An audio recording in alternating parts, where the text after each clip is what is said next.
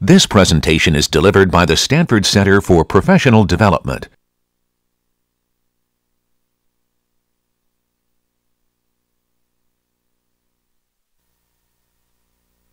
Hey there, it's Wednesday. Oh, we are coming to the end of this fine quarter. So what I'm going to do today is I brought a Pete's cup filled with candy. We'll start with that, because that's going to be helpful. What I'd like to do is there's just a couple little bit of loose ends, some things that I wanted to touch on that have come and gone this quarter that I kind of wanted to maybe pull together and reach a little bit of closure on. And then hopefully if we have time, we'll move on to just a little bit of like, well, what happens after this, right? If you liked 106B, what do you do? If you don't like 106B, what do you do? And what kind of options and sort of future opportunities there are after this ends. So I'm going to talk a little bit about just sort of some things that are administrative. I do want to talk about the final just for a second, because it is kind of the last opportunity for you to show us your mastery of the material and get the grade that you've been working hard for all quarter. It does carry a certain amount of weight, right? 30% of the weight is in the default system is actually placed on the final, and actually more of it can move to that, right? If you have a kind of a better showing on the final than you did in the midterm, we're happy to move some of that weight over so that could actually account for even more of your total grade. So there's kind of a lot riding on it, and you want to be sure you come ready to show us the things that you know and that you have comprehension and mastery over. To note, though, I would say that it is going to look a little bit different than the midterm in terms of its emphasis, right? We are going to see a lot more of this nitty-gritty dynamic data structure, linked list, trees, graphs, pointer-based structures, right? And with the inherent complications in dealing with that kind of dynamic structure. So kind of bringing your best pointer game, right, to the exam is certainly going to pay off here. The coding that you'll see will look a lot like that from the assignments. If you've already had a chance to look at the practice exam, you'll see that kind of there are themes there, right, that echo the things you did on the work. We're trying to make sure that we're kind of connecting to the effort you've put in all along.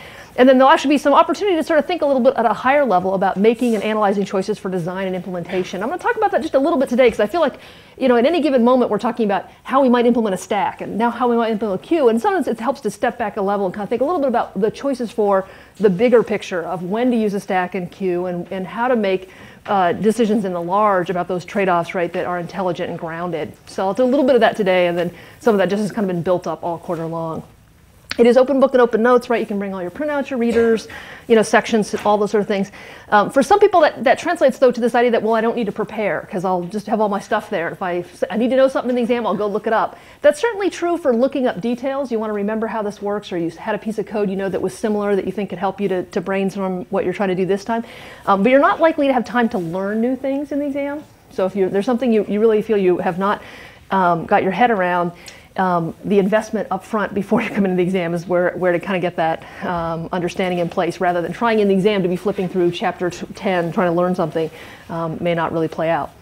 I highly recommend practicing on paper in the exam-like environment, so really working the way you will be working in the exam to give yourself the best consistent prep for what's happening there.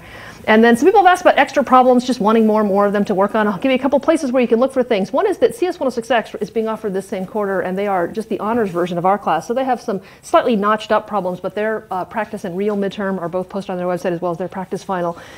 Just serve as, they have very similar coverage, right? They did some assignments that were like ours, some that were a little bit different, but still just good places to kind of just grab actual exam problems with their solution. And then the chapter exercises and section problems often have either our old exam problems or eventually became exam problems, so they kind of come and go in terms of being used as examples or used as exam problems. So definitely places to just pick up extra mileage. Okay. So let me tell you just a little bit about, so any questions about the final? Just what to expect, where that's going. Let me talk about design just for a second, because I do feel like we have touched on these themes again and again, but maybe it's good to kind of just have at least one sort of moment of trying to pull this together and think a little bit about the closure and kind of the big picture of all these things. That a lot of what we're talking about in 106B was at the beginning was we're giving you these abstractions, these cool things to do stuff with, a map, a stack, a queue, a vector, and problems to solve where those abstractions have a role to play. And then we spent a long time saying, well, okay, now that it's our job to make those abstractions work, right, what techniques can we use, what algorithms and data structures, right, will help us manipulate and model those structures in efficient ways. And we certainly spent a lot of time talking about runtime performance, as though maybe that was maybe almost a little too much in your mind to think that was the only thing that really mattered, was how fast can we make something. If O of n is better than n squared, log n is better than n, right, kind of driving toward these holy grails of bringing the time down. It's certainly a very important factor that often, right, the difference between something being linear and something being quadratic is a matter of it being tractable at all for the problem at hand, that you cannot sort a million numbers in a quadratic sort, right, in nearly, right, the same efficient time. It really could, for large enough data sets, right, be completely infeasible. So it is important to kind of have that big picture, to be thinking about it and know about those trade-offs, and to understand issues of scale here. But we also did some stuff on the homework about actual empirical time results, which is also another way to kind of bolster our understanding that the big O tells us these things, but what really happens in real life matches it, but not precisely. Those constant factors we threw away and other artifacts that are happening in the real world, right, often give us new insights about things and challenges, right, that we're facing. We also need to think about things like mix of expected operations, having some operations be slow at the consequence of other operations being fast, right, is often a trade-off we're really willing to make. And so on the editor buffer, we kind of drove toward let's get all the operations to be fast. And in an ideal world, that's certainly the best place to be. But it's also a matter of at what cost, right? In terms of code complexity and memory used and effort put into it, it may be that we're willing to tolerate some operations being less efficient as long as the most commonly used ones, right, are very streamlined. And then things about, like, we talked about these worst cases and degenerates, about knowing when we can expect our algorithms to degrade and whether we want to do something about that, or choose a different algorithm or provide some protection against those kind of cases coming through. To a lesser extent, we already talked about memory used, how much overhead there is. So seeing that we went to a pointer-based linked list structure, we added the 4-byte overhead for every element. We went to an 8-byte overhead once we got binary search trees, and maybe even a little bit more if we have balance factors included. That those things, right, kind of ride along with our data, kind of just increasing the size and the memory footprint of it. So there's a certain amount of just kind of overhead built into this system. There's also this notion of excess capacity. To what extent do we over-allocate our data structures early, planning for future growth, in some sense to save ourselves that trouble of enlarging on demand, is kind of just preparing for a large allotment and then using it up as we find it. But then when we do exceed that capacity, having to do it again. And so where to make those trade-offs about how much excess capacity and when to do the enlarging, and has a lot to do with, well, what's our general memory constraints. And I would say that memory, right, has gotten to be quite free, in recent processors and computer systems, right? You don't really think a lot about, 100 bytes here, 200 bytes there, 1,000 bytes there, even megabytes, right? You can talk about as though it's a drop in the bucket. So this is maybe something that actually isn't given as much weight nowadays as it was 10 years ago when there were a lot more constraints, but with the sort of move toward more embedded device programming, so looking at the iPhone or cell phones or things like that, where they don't have that same liberty to be wanton about memory, it has come back to being a little more careful and keeping an eye on it. There's also an issue here which trades off a lot with runtime performance, right, which is redundancy versus sharing. Having two different ways to get at the same piece of data often will provide you with quick access. So for example, if you have a card catalog for a library where you can look up by author, you can look up by title, you probably are maintaining two data structures. One that manipulates them sorted by title, one that manipulates them sorted by author, that in effect are both kind of looking at the same books in the end. So maybe there's a set of pointers in one map over here, indexed by author, another one indexed by, or keyed by title over there. And that means in some sense I'm repeating all my data. Hopefully I'm sharing it with a pointer, so I'm not actually really repeating the whole book's worth of data, but I actually have two pointers or potentially two or more pointers to the same book, depending on different ways you can get to it. But then that gives me that fast access. I want to know all the books written by Leo Leone. I can find them easily, as well as finding all the books that have the word king in the title, and not have to do searches on a data set that's been optimized only for one access. So definitely trades off where, more space thrown at it, right, to get at that fast access for different ways. And then this last one is one that I had mentioned on the way, but I think it's one that's easy to overlook, which is to get very excited about how fast you can make it, how small you can make it, how fancy, right, it is. Has a real downside cost in terms of how hard it was to write. That typically, right, when you go to these fancier strategies that are space efficient and time efficient, you had to pay for it somewhere, right? It wasn't for free that the easy, obvious code would do that. It tends to actually be complicated code that may use bit operations, that probably uses more pointers, that has kind of a density to it.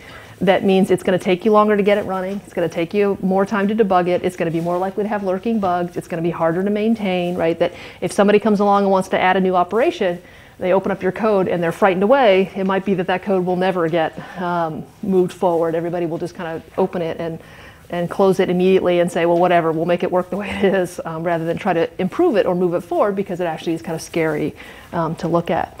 So thinking about what's the simplest thing that could work. So there's movement actually that I think that's pretty neat to think about. There's this idea of the agile programming methodology. And it's based on the idea that rather than planning for I'm going to build the most super stellar infrastructure for just solving all the world's problems. So you're about to write a chess program. Or maybe it's even something simpler. You're going to write a checkers program. And you say, I'm going to sit down, I'm going to design the piece and the board. And then you think, hey, checkers is just one embodiment of this. Why don't I try to make the Uber board that could be used for strategic conquest or for chess or for Chinese checkers? Maybe you can have these hexagonal things, and you start building this, crazy infrastructure, right, that could handle all of these cases equally well, even though in fact all you really needed, right, was checkers, right, a very simple 2D grid. But you imagine the future needs, right, way in advance of having them, and then you design something way overly complicated, and then what happens, right, is that you get bogged out of that, and it never happens, and the project dies, and you lead a lonely death, by yourself eating oatmeal. And I like oatmeal, but so one of their models is design the simplest thing that could possibly work, and I think that's a neat gift to yourself to realize that.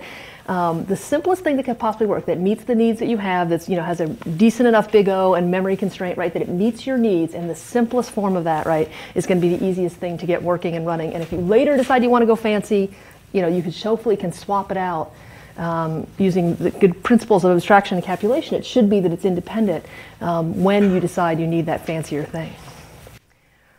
So I put a couple questions here because I thought maybe this would help us to just frame a little bit of thinking about these things. And these are questions that I'm hoping you can answer for me, and that's why I brought my pizza cup full of candy, because I'm prepared to offer bribery for people who help me answer these questions.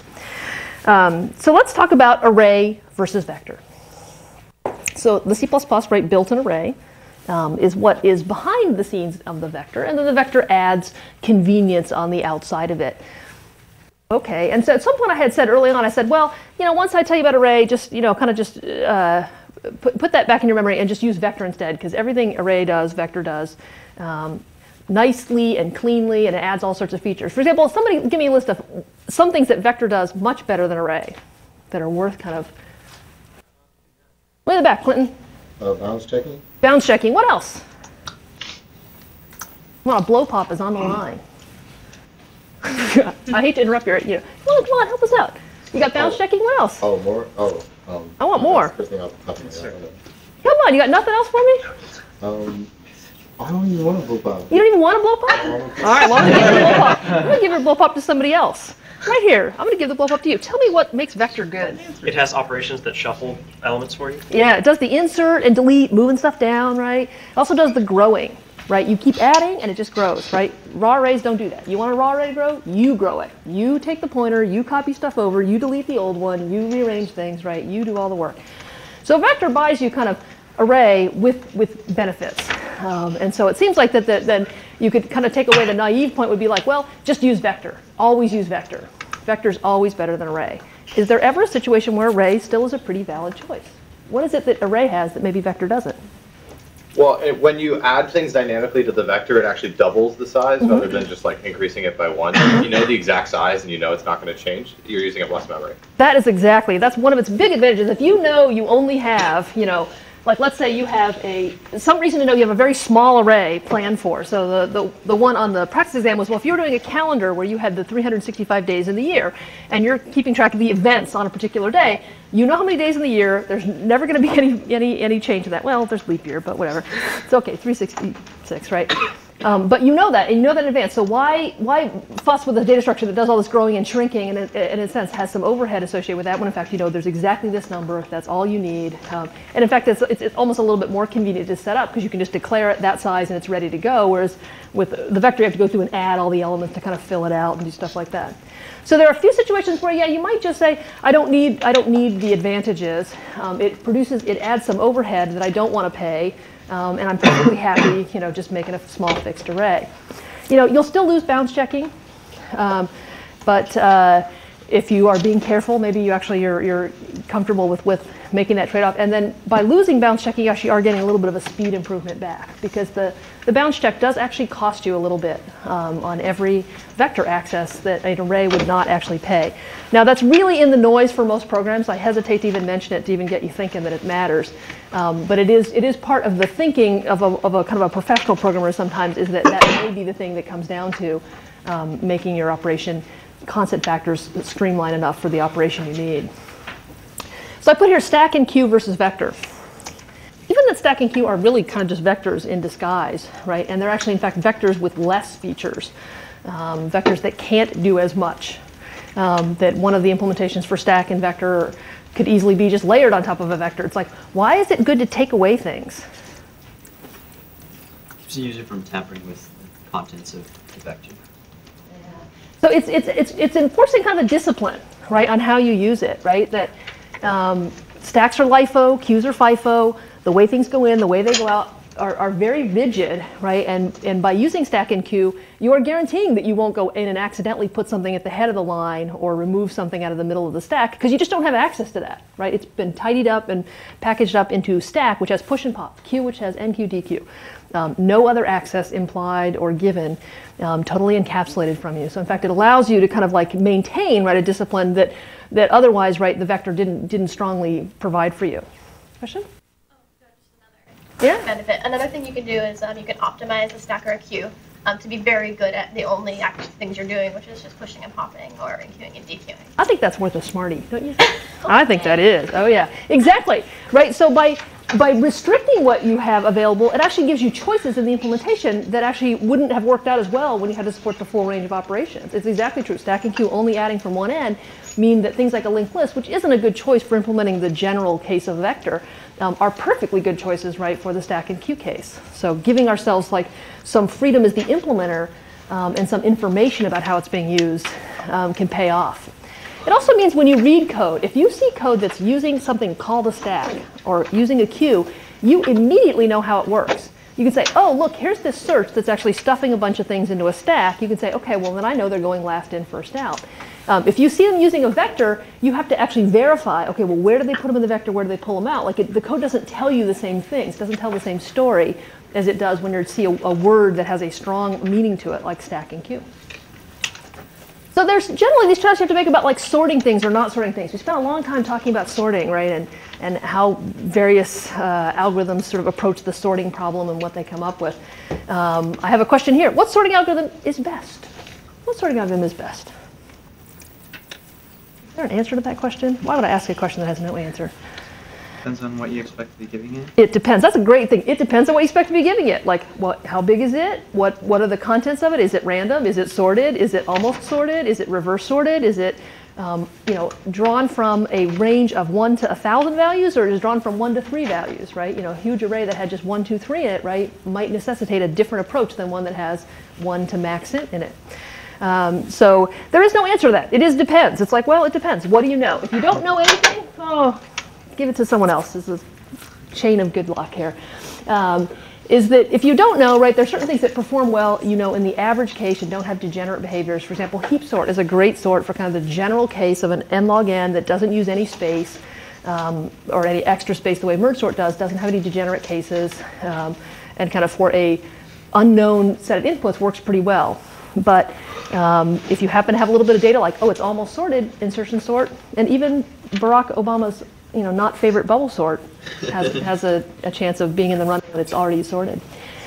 Sometimes you have this thing about, well, is it worth sorting, right? And calculating the payoff. We had a problem on a sections exercise once that I think is a really good one to kind of think through and revisit this idea of, well, certain operations, many operations are actually much more easy, much more efficiently implemented if the data is sorted, right?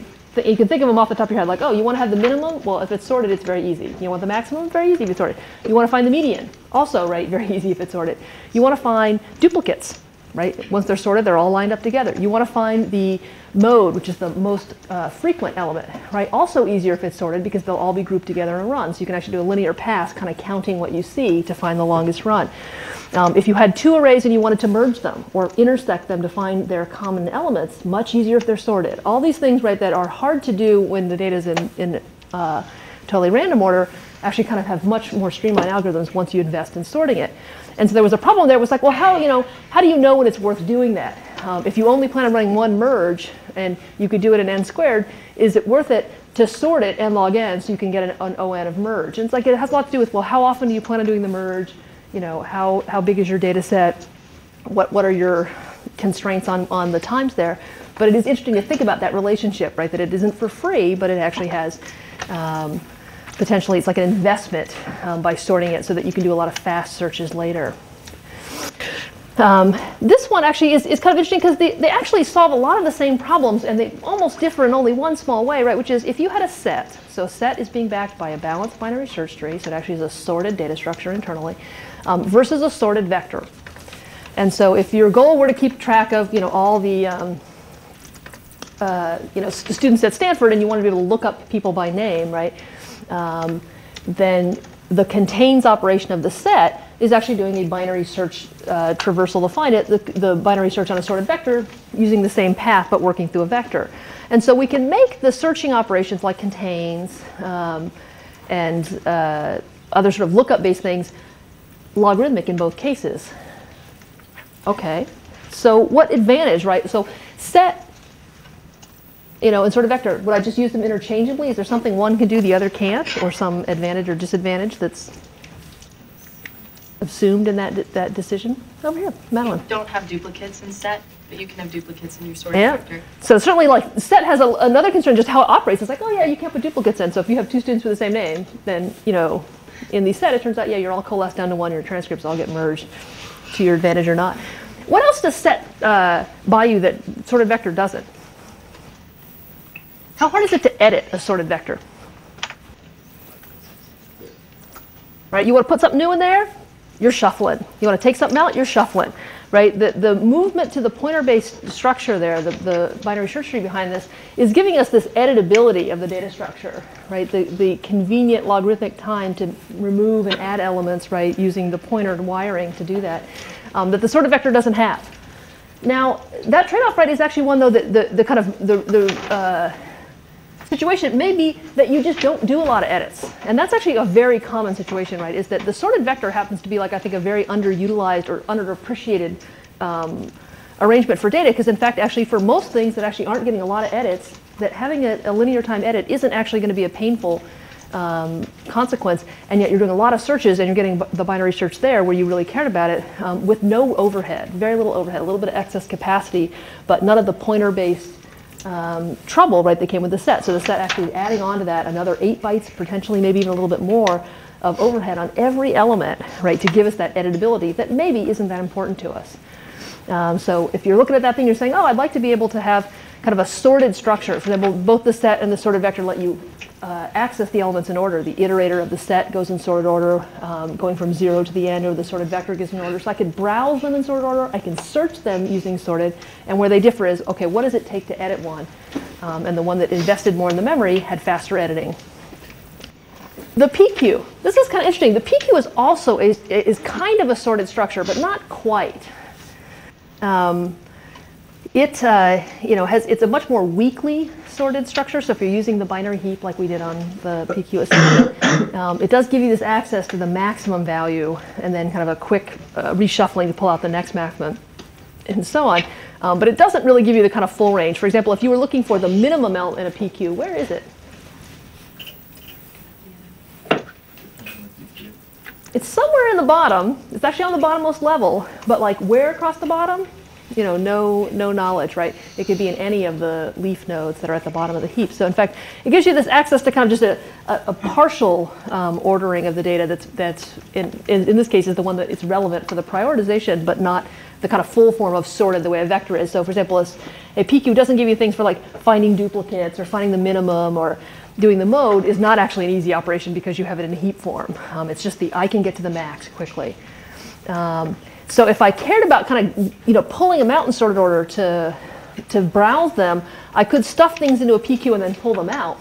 But what's interesting about that is that requires destroying the PQ. That the PQ isn't really a place you store things and plan on using them again. It's a kind of a place that you stick things in order to get them out in an order. That its only sort of value is in the dequeuing of them, pulling them out. So finding the most promising option to look at in a search, or finding the most high priority activity to take on or something. But it doesn't really have the proper, like if I wanted to be able to kind of just look at all the students in my class in sorted order, it's like, well, I could stick them in a PQ and then pull them back out. But it's kind of funny. I put them all in the PQ just so I could pull them back out. It wasn't a good way to store them for that browsing operation to be easily repeated. If I put them into a sorted vector, then I could just keep iterating over it whenever I need to see it again. And so a lot of the things that kind of come down to is having a pretty good visualization of what it is that going to a pointer-based data structure buys you and what it costs you, right, relative to the contiguous memory. That's one of the tensions underneath most of these things, is like, well, putting more memory into it by virtue of having a pointer wiring as opposed to a location arrangement, that there's no information that is stored to get you from array sub 0 to array sub 2. They're just contiguous in memory, and so that saves you space because you only have to know where it starts and just access contiguously from there. This pointer means there's more traversals, there's more memory, there's more opportunity for error, but it gave you this flexibility. It broke down this contiguous block that's kind of a monolith into these pieces that are more flexible in how you can rearrange them. And so kind of having these pictures, like being able to think about these things is actually, I think, a kind of important skill to come away from 106B, that, oh, okay, yeah, there's never one right answer. That you're investing in this to solve this other problem, and there's going to be downsides. There's no kind of just obvious triumph over all, it's fast, it's cheap, and it's small and easy to write solutions out there. So I put up here I had to winnow this down to what I thought were like maybe the 5 or 6 things that at the end of 106B, I want you to feel like, oh, okay, that's what I got. That's the kind of core heart of gold. So I call them the MVPs, the most valuable players of the CS 106B curriculum here. That if you're kind of looking back on it and say, well, where did I start? Where did I end up? And how did my knowledge grow in the meantime? And I'm hoping these are the things that stand out for you. Is like, okay, yeah, that was a real growth area for me. One is the idea of abstraction. And that was certainly stressed early on, where it's like, okay, well, here's a stack, here's a queue, here's a map, here's a set. They do things for you. We don't know how they work yet, but just make cool things happen with them. So solve maze problems and random writers, and do neat things with dictionaries without knowing kind of how they work. And so you're leveraging existing material, right, without knowledge of how it works. It helps you keep the complexity down, and you can solve much more interesting problems, right, than you could have without them. Like, try to go back and imagine the Markov random writer problem, and now imagine doing it without the hash table, right, without the map in play.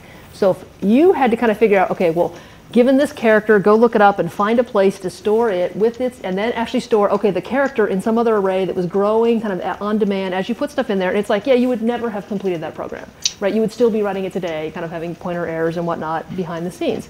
That having those tools already there, it's like having the microwave and the food processor and you're about to cook, instead of actually having one knife, a dull one, and just doing all your work, right, with a dull knife and a fire, right? It's like, oh, you actually have some real power there.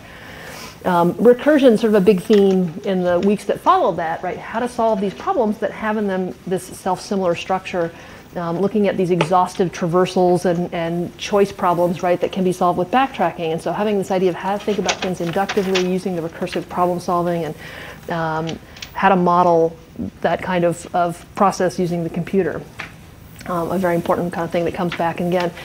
Then we look at algorithm analysis, right? This idea of making this big O, so the very sloppy math that computer scientists are fond of. Talking about the scalability and growth, knowing about curves and kind of the relationships, and how to look at algorithms in a more formal analysis sense, right? Still, in this case, there's actually quite a bit more formalism to this than we really went into. And if you were to go on in CS and look at it, you will actually see there's quite a lot of rigor that can be looked at in that area. We were kind of getting more just an intuition for how to gauge things about algorithms and their growth. And then this backside, right, all about implementation strategies and trade-offs. So now that we've benefited from those abstractions and we've solved some cool problems, what's it like to actually be the person building them? What are the techniques? What does it take to wrestle a pointer or a linked list or a tree heap graph into doing something really cool for you? And then how does that inform sort of your information, what you expect about its big O and the coding complexity that was inherent in achieving that result? And hopefully, right, in continuing with the theme that 106A started with you on, was just this appreciation for design, that in the end, getting code that works, that's ugly, just isn't hopefully where you're satisfied with, that you really want to approach problem solving in this way to produce beautiful, elegant, unified, clean, readable code that you would be happy to show to other people and be proud of, right, and maintain and live with, that be kind of work that other people you would work with, right, would appreciate being involved with. And then I put things that I'm not so much, like I don't think it's the most valuable players, but part of what kind of came along the way, the idea of pointers and C++ being one of the, C++ and its pointers, maybe they're kind of one and the same. It's like we choose C++ for our language, so as a result, we get to learn some C++. Because C++ is so heavily invested with pointers, right, we also have to do some practice with pointers to kind of get our job done. So I think of those as being like, yeah, off to the side. I don't think of them as being on the platform of things I worship, but things that need to get our job done. I did put a little note about pointers here just because there was quite a lot of comments on the mid-quarter evals that said, pointers still scare me. Pointers make me crazy. I don't know enough about pointers. Here's a fact for you. You'll probably never feel like you know enough about pointers. Today, tomorrow, 10 years from now, right? You'll still kind of feel like, wow, there's some real subtlety and trickiness in there. They're an extremely powerful facility, right, that gives you that direct control over allocation and deallocation and all the wiring and sharing that is important to building these complicated data structures. But there are so many pitfalls, as I'm sure you've run into at least most of these, if not all of them at some point, right, where you've mishandled a pointer or failed to allocate or deallocate. And the way it gets reported, right, whether the compiler or the runtime error that you see is helpful in sorting it out, is actually kind of a real cause for long hours to disappear in the name of mastery of this. If you're still wary of pointers, you probably should be. Right. Think of this as this is your first go around. Right. We're still at the kind of journeyman stage for programming here, and so although there were pointers in 106A, they were very, very hidden. Right. This is the first time you're really seeing it and exposed to it and trying to get your head around it. If you go on to 107 and 108 and things like that, you'll just get more and more practice, and so it will become more solid as you kind of keep working your way through it. But at this stage, it's actually okay and probably pretty. Commonplace to feel still a little bit. You see the star and you kind of take a double take. That's probably just where you should be. Think spicy, just like this on the Chinese restaurants, right? They put the little red star by food you want to be careful of. That's why they put the star for the pointer. And so then here was what I thought. I actually also wanted to kind of even zoom out, even just farther, which is like a decade from now, right? When you are thinking back on the whole of your education and what you learned, it's like, well, do I want you to really remember, how to use the type name keyword in the C++ generic, template facility? No. Actually, if you code in C++ every day, great, you'll know that. And if you don't, you can forget it and it's long gone. What I hope you'll carry away from you is a couple of kind of concepts that kind of broaden behind, outside of CS, right? One is just this idea of algorithmic thinking, like how you approach something logically and stepwise and draw pictures and analyze it to understand the cases and to debug when things aren't working well. I think that's a skill that actually transcends the art of computer programming into other domains, just any kind of thinking logically and problem solving and analyzing in that way. I also hope that some of the experimental things we do with the sort lab and the PQ and some of the big O and the kind of the things we try to do in class together help you to be comfortable with deciding back of the envelope calculations. And this is something I'm kind of a little bit of it's a pet issue of mine, which is I think in the era of computers and calculators and whatnot, it's really easy to get distance from numbers and start thinking, well, I just punch numbers into formulas and then one comes out, right, must be the truth, right? And then not having any intuition is whether that's the right number, whether that number makes sense, whether that number actually is grounded, and whether you've actually are an order of magnitude or so off because you've actually made an entry error and you don't even notice it. And so becoming comfortable with this idea of like using those numbers to drive things, being able to take some time trials, do some predictions, do some more time trials, kind of match those things up, do a little sketching on your numbers and see that kind of things are working out and feel comfortable kind of having the math and the theory reinforce each other, and not get too distanced from the fact that those numbers actually do kind of play out in the real world in ways that are interesting, and not just let the numbers themselves tell the story, that there really is more to kind of connect it up with. And then this idea of trade-offs. You may not remember, how you can write a linked list, or how a hash table kind of does the things it does, and how to get one working. But hopefully that you will take away this idea that the answer to most questions begins with the phrase, it depends. If I say, if it's better to use a hash table or a binary search tree, the answer will be, it depends, right? No, it's always better to use this sort. It's always, wrong to use this approach. It's that it depends. Do you already have the code written for that and it works well and you don't care how long it takes? Then bubble sort actually could be the right answer. Barack Obama notwithstanding. But knowing whether memory is at premium, whether time is at premium, what your mix of operations are, what language you're working with, what programmer expertise you have, what timeline you have for developing it, all can play a role in deciding what choices to make and what strategy to pursue. And so just being very comfortable with this idea that, well, it's about gathering information before you can commit to one strategy, as opposed to being, it's always going to be this or that. All right, so that's kind of the 106B thing. I have a couple little slides here on things that happen after 106B. And I'm just going to go ahead and show you. And this would be a great time to ask questions, in particular if there's anything kind of you're curious about, where we go from here, and how to make good decisions about things that follow. The most obvious following courses, right, from CS. So if you took 106B and you hated it, I'm very sorry. And hopefully the scarring kind of, will heal over and you'll lead a productive and happy life elsewhere. But if you did like it, and you think, oh, I'm kind of interested in this, what do I do next, right, to kind of explore further? Where else can I go with this? I put up the kind of intro courses right here with their numbers and their names, and I'll talk a little bit about what each of these does to kind of give you an idea of what opportunity it offers to you. The obvious kind of follow on to the programming side, so 106A and B are programming courses, building your programming mastery. That 107 follows in the same vein. We typically call those systems courses in CS nomenclature. That means practical, hands-on programming, kind of getting more exposure to the system. So 107 builds on 106B's knowledge in a class called Programming Paradigms. Part of what it's trying to explore is different languages. So you actually look at the language C, kind of stepping back to old school. You look at the language Scheme, which is a functional language that kind of was developed for AI purposes, that has a long history coming from the math side of things. Probably looking at some sort of scripting and sort of flexible language like Python. We kind of mix them up a little bit, so it's not always exactly the same things, but kind of looking at other languages, other ways of doing things. And the other component of 107 is also looking at some more low-level things, which is what happens, when you pass your code off to the compiler, what is it doing? What kind of analysis does it do of your code? How does it actually generate machine code? What happens at the machine layer? Understanding some more of the low-level performance implications and how things are expressed. Getting a better understanding of pointers certainly comes up in this place because there's actually a certain amount of low-level coding that's being explored in this class. And so just kind of building on the programming skill, it has, you move toward a Unix, Linux-based environment, so away from the Mac and Windows. And just continue building larger programs, right, with more complicated features to kind of just grow your mastery. Internally, we actually call this class kind of programming maturity, even though that's not its title.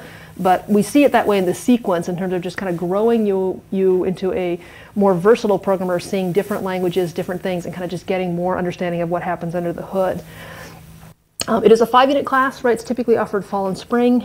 Most people think it is about as much work as 106B, sometimes a little more, a little less in different parts of the quarter, depending on kind of what your background is and how 106B worked for you. But kind of in a model, I think most people think of it as being, would you guys say, like 107? About as hard as 106B? Some weeks it's harder, some weeks it's not. Maybe that's the deal. The 108 class, which actually it follows onto 107, but that prereq isn't particularly strong, is a Java class. So moving in the other direction, rather than moving down an abstraction, moving up in the abstraction, looking at more large-scale design, modern programming technique, using object-oriented facilities, kind of thinking about large-scale program. You do a big team project in the end, so a 3-week, 3-person, massive effort that is kind of the first really big-scale thing that you'll be exposed to in the lower division curriculum. Quentin? 7? So there is sometimes a 107L, which has some relationship to the 106L in the way that it's like, oh, there's more hands-on, sometimes more C++ and stuff like that. I don't know whether it will be offered this spring or not, but if you look in Access, it will tell you at least whether we have it tentatively on the schedule.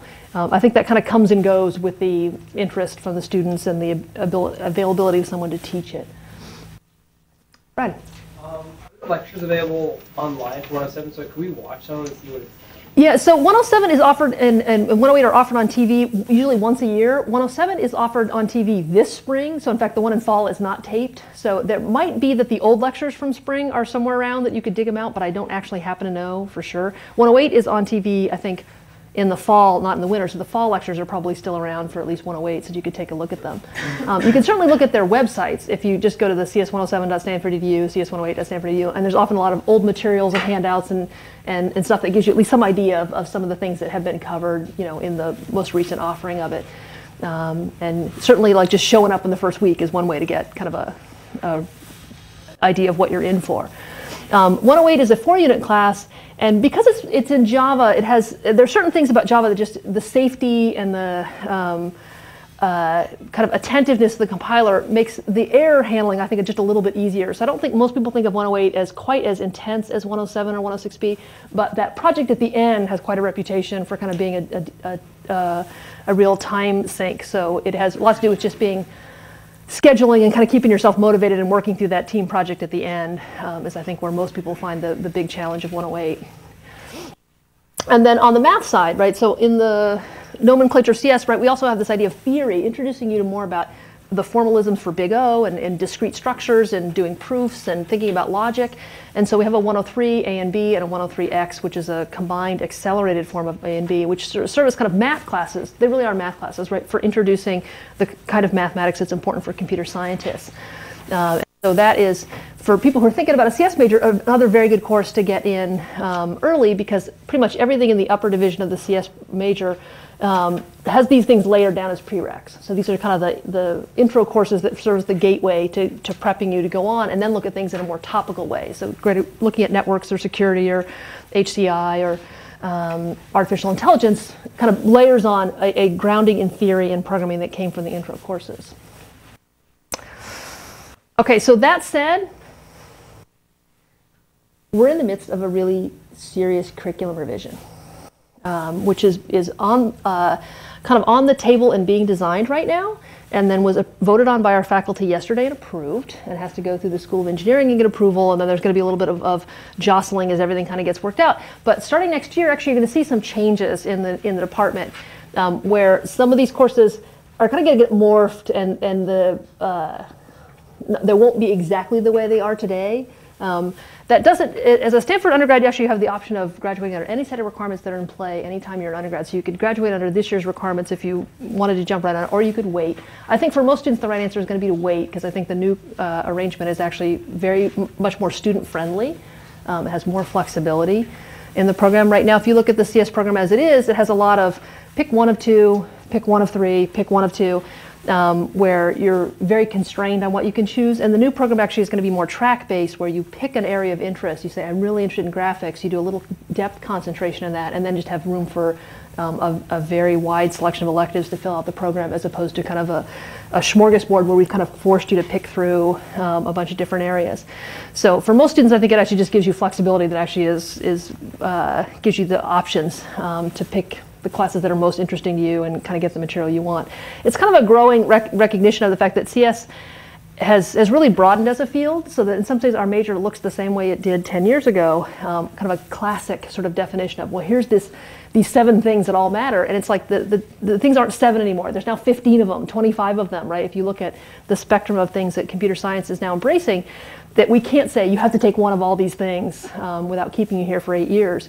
And so we are allowing that our field, kind of, its footprint has gotten so large that we need to let you pick and choose a little bit to get the slice that seems most appropriate for where you're headed.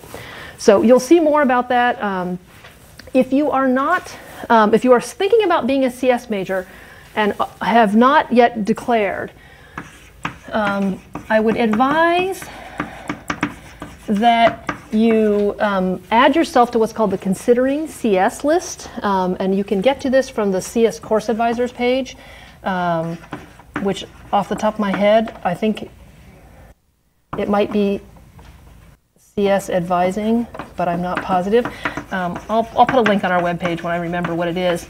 But it is a mailing list. So we have a mailing list of the declared undergrads, but we also have a list for people who just are at least potentially interested in the major and just want to be kept up to date on things that are happening. And there's going to be, I think, a lot more activity on this list in the upcoming months as we kind of publish the information about the new curriculum. So that you'll just know, kind of what's coming down the pike so you can make good decisions, preparing for what will be today and what the transition plan will be as we move into the new courses, and how to make sure you, land in the right place when all is done and said.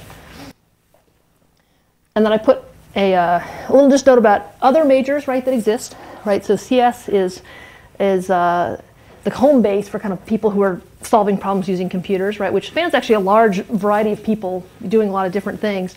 And then there's a couple of other majors, right, that we participate in the interdisciplinary sense that use CS as part of a larger context for doing things. So computer systems engineering, which is between us and EE, which is a little bit more about hardware. The symbolic systems program, which is run by linguistics and includes cooperation from psychology, philosophy, communication, and CS, right, looking at kind of artificial intelligence and sort of modeling human thought and understanding about intelligence and whatnot as expressed in that way. And then there's a mathematical and computational science program that's kind of homed in the statistics department that is joint between math, computer science, and the MS&E that's looking about, it's more about kind of an applied math degree, so taking mathematical thinking and using computers and statistical things to kind of analyze and think about things. A lot of financial people end up kind of being drawn to that particular one, or people who are doing kind of risk analysis or that sort of combination of things. But where CS has a role to play in all of these, because actually it's a great tool for solving these kinds of problems. So different ways to get at different pieces of the major. And I put a couple notes of things that I think are worth looking into, in case they at some point are the right thing for you to look at. Section leading, so joining the 106 staff and shepherding the next generation of students through the program is just a great way to kind of just strengthen your own knowledge. There's nothing like making sure you understand recursion as to trying to explain it to someone else who doesn't understand it. Can really do a lot for kind of the personal connection to you and your craft, as well as just being involved with a great community. The section leaders are a really wonderful, dedicated group of students who are fun to be around and great people to make friends with, right? So I highly encourage you to take a look at that. We interview for that every quarter, so usually about week 6. We put out applications and bring people in for interviews, and it's always looking for new people to join on a quarterly basis. There are research opportunities all around the campus. One that the CS department sponsors in particular is their Curious Summer Institute, so matching professors with undergrads to do work in the summer for slave wages. But great opportunity to kind of get started on thinking about how research might be part of your future, right? And one of the best preparations for thinking about grad school. We do have an honors program, like most, where you kind of have a chance to stake out on an independent project and show your mettle. We have a co-terminal master's program where you can get some of the depth that before you leave this place. And then I just put a note here, it's like not to mention there's like a million fabulous things to do at Stanford, right? Getting involved with the arts or nonprofit organizations or sports or the student leadership or whatever that. And perhaps maybe the most important sort of memory I have from my undergrad was that the trickiest part of Stanford was actually learning what to say no to, realizing that there are 10,000 fabulous, worthwhile opportunities. And doing all of them only means kind of sacrificing your sanity and the quality of the things you do. So trying to be careful and thoughtful about choosing the things you do and embrace them. And being okay with saying, I won't do this, even though it's great to go overseas and I really would have liked that opportunity, it's not going to fit, and I'm okay with that, and don't beat yourself up over it, and cause yourself too much grief trying to do too many things. So anyway, so I won't be here on Friday. Keith is going to come. He's going to teach you about C++ in the real world. I'm going to see you guys Friday at the final, and I think that's all I need to say for today. So, okay. I have Smarties.